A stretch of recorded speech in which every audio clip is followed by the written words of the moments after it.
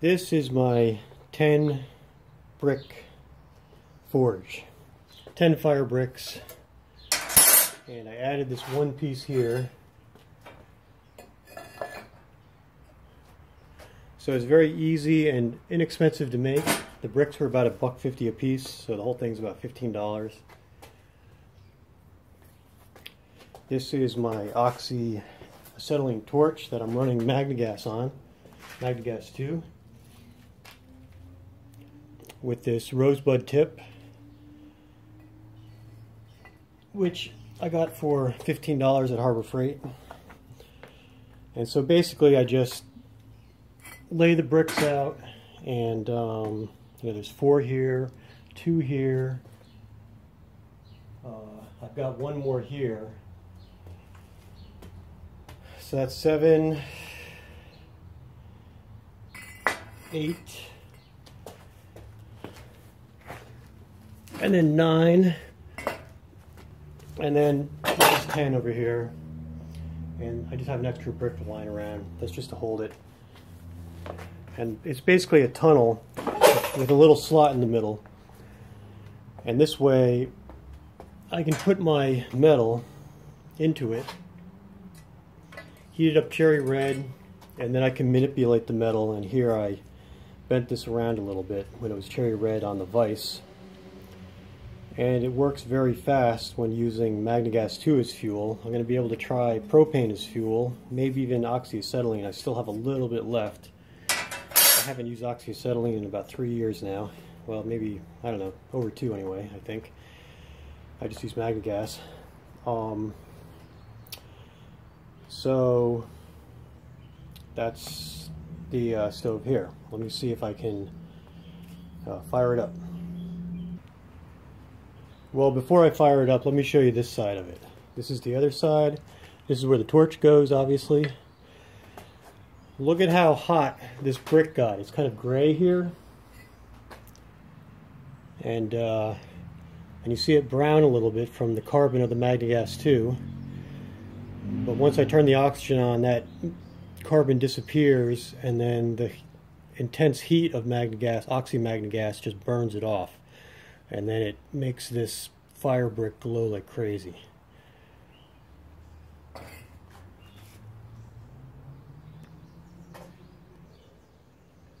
And here's a piece of rebar that before I made this, I just had heated this up with the Rosebud torch, put it on the anvil that's on my my vise, and pounded it with the hammer, and I flattened it out. You can see that there. I'll keep working on this piece of angle iron. I'm going to make a little scoop for my rocket stove to scoop the ashes out, and you know, mostly just to play around with it, play around with the forge and metalwork.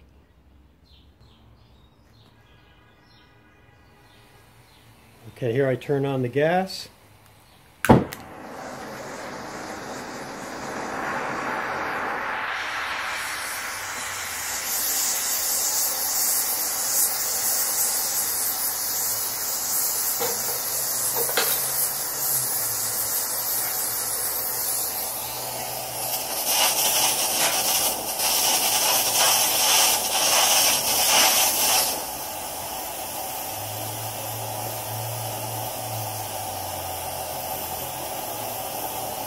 And then this I'm going to stick into the tunnel.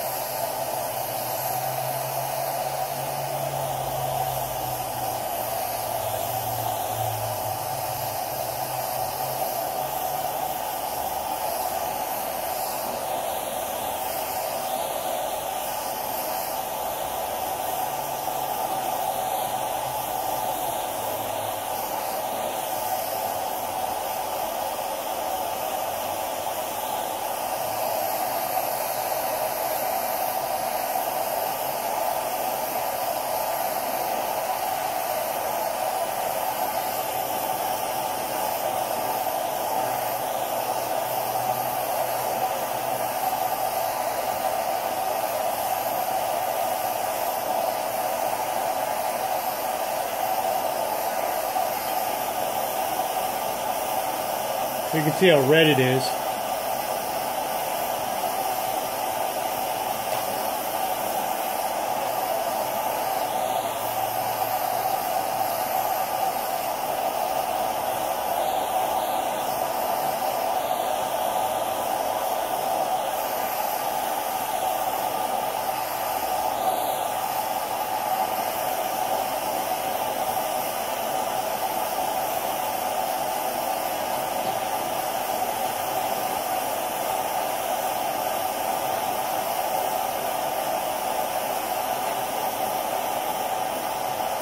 Now I can manipulate it and kind of bend it as I want.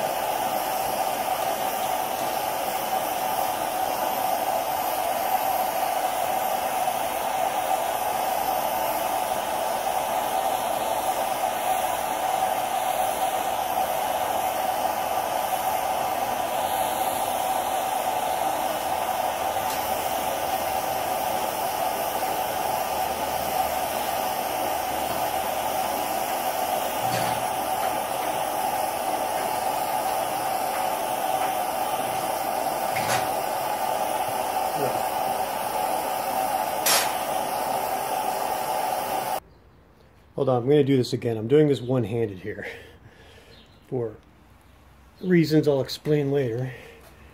I'm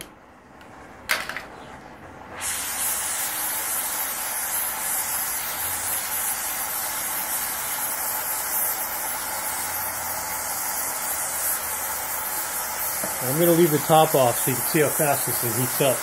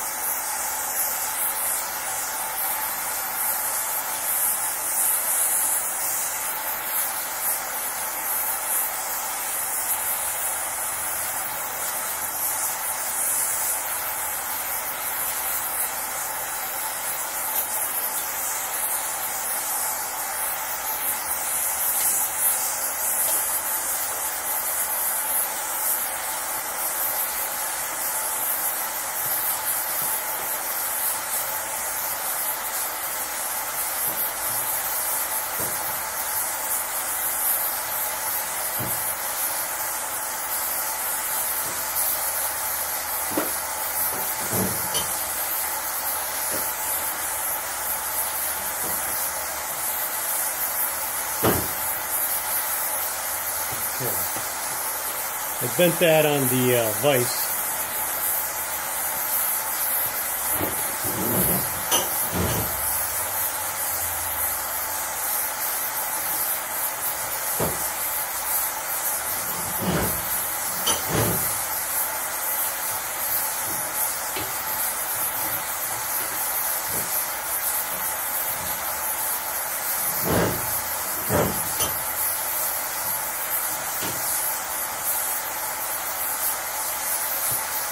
Okay, yeah, I should have a video of the vise, but it bends really easily, and look at how hot that is. Now I'm going to just shut this off, and we'll see how long that flames, that brick glows from the flame. I'm going to shut off the oxygen. You'll see a lot of carbon coming off. Look at that, that like half moon of whiteness. So it just burns the carbon right away. It's so hot. Okay, there we go. Look at that. Look at that FireBrick glow.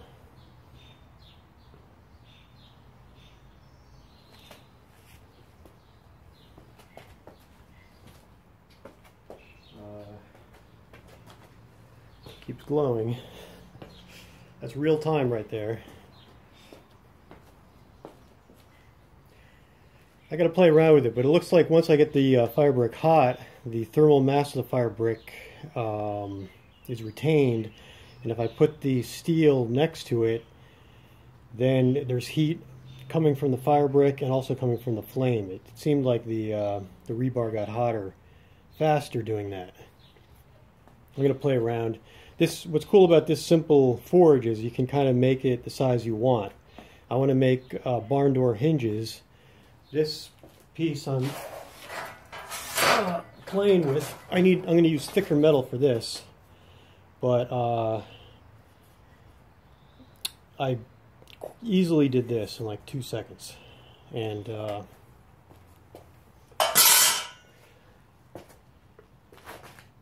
this is going to be my little scraper for the rocket stove that I just made, and I'll have to cut it after this.